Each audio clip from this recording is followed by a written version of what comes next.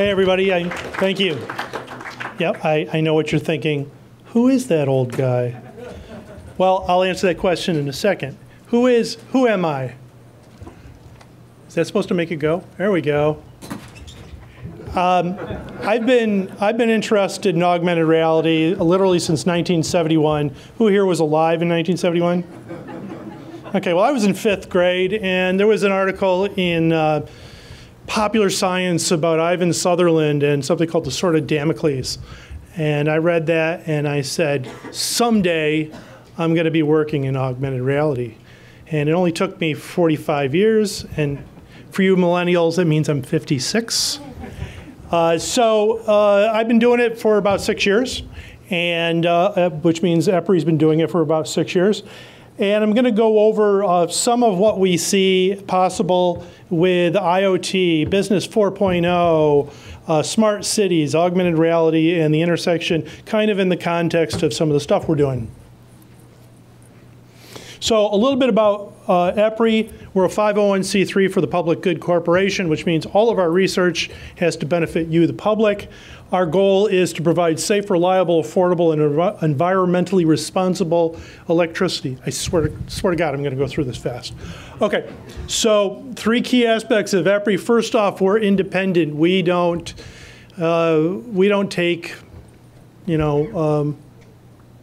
we don't take instructions from anybody. We go in, we do the results, and then we publish the data. Everything we do is fact-based. There's no opinions, no policy stuff, none of that.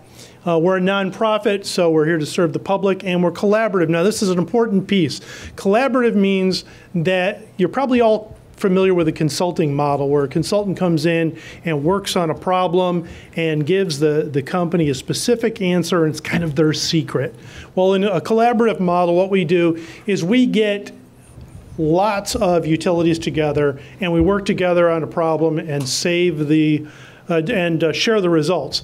That way, everybody gets to find out what everybody else learned, and it also tremendously reduces the cost of doing research. And you'll see that in a little bit. Okay, who are our members? We have over 450 people. We're a member-based organization, and our goal is to accelerate technology, which means we don't have to develop technology and sell it the way a lot of you guys do. We usually, when we develop something really neat, we'll either open source it or we'll license it to keep somebody else from bearing it, and then provide the license to you for like $1 or something. But we're kind of a big deal in the utility industry. Just how big, this just tells you where we get our money from. Investor-owned utilities, we get about 55% of our money from them. Internationally, we get about 28%. Then munis, 6%. We get about 5% from state and federal government grants, and then a little bit from cooperatives, et cetera. So how big are we? Last year we did about $412 million worth of research, and the important part of this to you is about $2.5 million of that research was in augmented reality. Okay, another thing that's important for you to understand the context of this presentation is that we're divided into 4 sectors at EPRI, just like Gall. There's 4 parts. The environmental sector, the nuclear sector, the generation sector, and then where I work is power delivery and utilization. So everything from the step-up transformer at the power station to your toaster is kind of our bailiwick. So we do the energy utilization and also information communication and cyber technology, and that's the area where I work. So what's the big deal about smart cities? Why do smart cities have to be so smart? Well, there's going to be a heck of a lot of them coming up, and what I mean is a heck of a lot of cities. And more people are going to be living in these cities, and they're going to expect some sort of level of service in those cities. But just by the vast numbers of people, this is going to be a huge undertaking. The neat thing about utilities is that we have some experience in going into everybody's house and doing stuff with them. So we're living in a more connected world, and I took this from a lady named Tori Gunderson, Department of Commerce, just to give her some props here. So this is just a kind of a touchy-feely thing about the number of connected devices and kind of comparatively where they are. But the next slide here is going to really show you. So this is connected devices within smart cities. And I tried to make this better, more visible, but you can see along the bottom it goes from 2015 to 2018.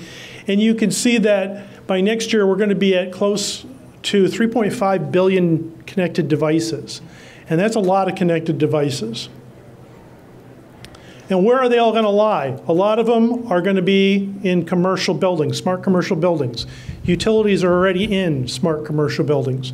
They're going to be in smart homes. Utilities are already in smart homes. And what do I mean by in? It means in a lot of these smart commercial buildings, we're already talking to the building, saying, how much electricity are you using? How much are you going to need in the next 10 minutes? So we're talking to them, maybe even sending them signals, hey, how about you turn off a bank of elevators and help us out here, lowering the overall demand. Transportation, we do a lot of work with electric vehicles. The utility industry is very big on electric vehicles because after all, they sell electricity. So they're very bullish on that. And then you see utilities there, public service, others, and healthcare. We're also in, believe it or not, in healthcare. We do research on the health and welfare of utility workers, which pretty much defines the health and welfare of any kind of outdoor workers. So, and we use augmented reality there, and I'll be explaining that in a minute. So if you see all of these, pretty much the only thing we don't really touch extensively is public service and others. So utilities are involved in all these different programs. All right, so the next section we're going to talk about utilities and smart cities. We're going to cover some of these areas. This is one of those deals where I started off, if you've ever done one of these things, you always think, oh, how am I going to fill 15 minutes? And then you put all the slides together, and you have like 230 slides, and then you got to start throwing them out. So we're not going to hit everything, but we're going to hit some of the high spots that I have personal details on. So things. Internet of Things, what does that mean? Well, utilities have a lot of things out there. You drive down the road, you look up, you see all kinds of things. You have no idea what they are, but they have something to do with your electric utility. So for the purposes of trying to get your head around this, I've categorized them into three different sections. First, passive assets. Assets that are owned by the utility. They can maybe take part in smart cities by providing a physical platform for devices, but they don't actually interact with the customers, the utilities, or anybody else. Then there's semi-active assets. An example is poles and conductors. Semi-active assets, these can facilitate non-utility smart cities applications, but are not providing intelligence or capabilities. So this is like taking the existing utility assets in their existing configuration and using those. Then active assets, assets that belong to a utility that can actively participate in smart cities. So things like smart meters and other devices that you see out on the poles, believe it or not, they have, most of those have CPUs in them. Most of those CPUs are way oversized for what the utility is asking them to do. For instance, the smart meter on your house is sitting there doing nothing pretty much 90% of the time.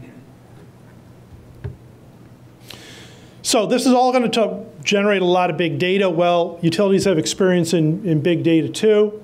Just thinking about smart meters. Once upon a time, your meter was read every month if you were lucky. A lot of times it was estimated. So you get about 720, you get about 12 readings a year. Then you go to hourly, 720 a month. But that translates into an almost 72,000% increase in the amount of data. Now, truth be told, they don't read them. They may read them once hourly. They can read them hundreds of times a second. They just don't, because we don't know what to do with that data yet. And utility data is unique. If you think about it, if you go to the store and you go to Costco to buy a lamp that you saw advertised, they don't have the lamp, you get a rain check, you come back. You plug in your hair dryer and you turn it on, you expect instantaneously that somebody out there is going to generate electrons to go through your hair dryer. The electric utility industry is the only industry where we produce the exact right amount of saleable goods simultaneous with the demand. So the demand goes up, we produce more. The demand goes down, we produce less. We don't go to the back, get another bucket of electrons and dump them in a hopper and pump them out. And the data here is just incredible. There's no other industry that deals with the kind of data that we do. Over on the right, you take a look at some devices that are operating or taking readings in the order of 10 to the minus 6 seconds. Over on the left, you see some of the time scales there. The data we're talking about are years or decades, and you're up at 10 to the 9th seconds. So that's 15 orders of magnitude in data. And what's mind-blowing about the utility industry is that the readings you're taking down there at 10 to the minus 6 seconds have a lot to do with what you're doing up there at 10 to the 9th seconds. And you have to figure out a way of relating the two together. So, you know, you talk about, you've got data problems, I think I got you beat. So another area where we've done a lot of research, and we pretty much can take our work and forklift it into smart cities, is in the area of standards. This is actually, let's see, I've been working for EPRI 8 years. This is about 8 years old. So there's been some additions to it. It's still a great graphic here because it talks about the enterprise, the consumer, the assets out in the field, the distributed energy resources, that's your renewables and such, demand response, asking people to turn off their devices to control the amount of load. And there's just a ton of standards out there that EPRI and the utility industry is doing research on and is slowly evolving these towards more of a smart city platform. Okay, now at this point, I wanted to mention that EPRI published a report on Friday, and it's called Augmented Reality Vision Interoperability Requirements and Standards Landscape. It was actually written by Christine Perret, who many of you know. And you can go to EPRI.com, and that's the product ID. It's kind of like our SKU number. So if you type in 300-201-0514, you'll get it. It'll come up. It's free to the public for however you want to use it. But basically, this document covers all the standards that are currently pertinent to the augmented reality industry, not just the ones that have to do with the electric utility industry, but in total. We also have another document out there that you can download for free that's basically a snapshot of where we are with wearables too. I don't have a slide for that. But this, as I said, this is going to be hopefully an important document in that it'll be kind of a starting point for discussions on interoperability for a lot of groups out there. So really quickly, here's one of the projects that I'm running at EPRI. We actually have 10 utilities in it. You can see the names there: Duke, KEPCO, Korean Electric, Con Ed New York, EDF France, AEP is the Midwest, Ameren Midwest, Enel Italy, NYPA is the transmission company in New York. And this is kind of where we are. I want to talk about two of these because these are particularly IoT and smart cities related. First off, the KEPCO use case is using augmented reality to access some of those devices that are out there. Oh, I should say that we have 10 utilities. Each one is doing 2 to 4 projects. So you're looking at a project, my project, which has 30 to 40 sub-projects. So this is their one project, and this is looking at the temperature, the tilt of the pole, and the current on the pole. That data can be leveraged for a lot of uses. And it kind of demonstrates that there are other things up there that could be used as well. Our next one, NYPA, their project is primarily on worker health and safety. We're looking at several devices that are nominally augmented reality. The first one is the Hexoskin, which takes a look at all of these things. This is the health and fitness industry, but we're kind of kidnapping it and using it for our purposes. And then the second device we're looking at is something called the Zephyr, which actually has 20 biometrics, and lucky for us, it has an actual SDK. We're not just hacking it with APIs and scripts and code samples and all that kind of stuff. So actually, a week from this Friday, we're going to be showing this at a generation facility in Brooklyn, and we're going to be measuring some of the metrics on the workers there. We're also incorporating a device called Proxy, which prevents the utility worker from getting too close to a live electric equipment. So as I do this transition change, watch this guy's head. Sorry, I just thought that was cool. In conclusion, smart cities will be a great environment for augmented reality solutions. There's no doubt in my mind. If I just look at the market out there for utilities and add 20% to it, it's just huge. The parallels between smart cities and smart grids are going to make utility solutions to be in the forefront of things. In other words, we're already there. We're already got the communication infrastructure in place. We have the devices in place. We have the CPU space in place. All we got to do is start using them. EPRI's engaged in literally dozens of projects that are applicable to smart cities, maybe even hundreds. And then smart cities include all the aspects of utility operations. So anything that you need to do in a utility, you're going to need to do for smart cities. So having said that, do we have time for a question? One quickie. We're going to take a break because we're 15 minutes behind schedule. You did have some questions given on Slido though, so those of you who asked questions, hopefully you'll be around during the break if you don't mind, John. Sure, I'll stay right here. Okay, so we'll take a break. We'll be back here in 15 minutes. If folks want to come chat with John, come chat with him, he'll be here, and we'll see you back here in 15 minutes at 11:30. Okay, public service. Why don't you want to touch it? My interpretation of the phrase public service is police and fire.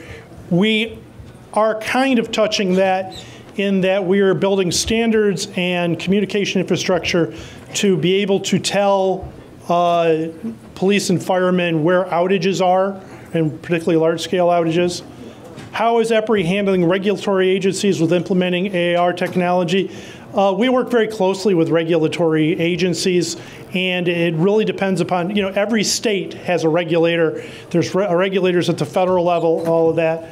We have regular meetings with these folks, and they have their own advisory council as part of EPRI, and so we interact through those. Are you currently doing research in regards to electric utilities and their GIS and SCADA systems and their current networks? Absolutely. That is actually a bigger part of my research portfolio than is the AR stuff. Most of the research I do at EPRI has to do with GIS and SCADA, or what we call distribution management systems. Okay, we good? All righty, thank you.